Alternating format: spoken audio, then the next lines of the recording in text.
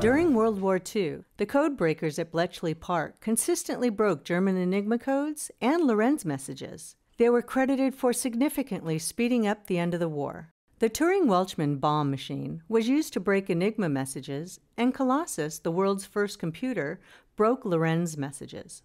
General Eisenhower himself graciously acknowledged their contribution in a letter to Sir Stuart Menzies. After the war, because of the highly secretive material, the bombe was destroyed.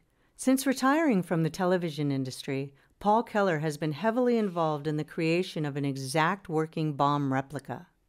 Paul has played a major role in the production of a completely authentic and fully operational bombe machine at its original location, the National Museum of Computing, Bletchley Park. Regular demonstrations show the bombe breaking Enigma codes using methods identical to those developed at Bletchley, which were rediscovered and relearnt to great effect.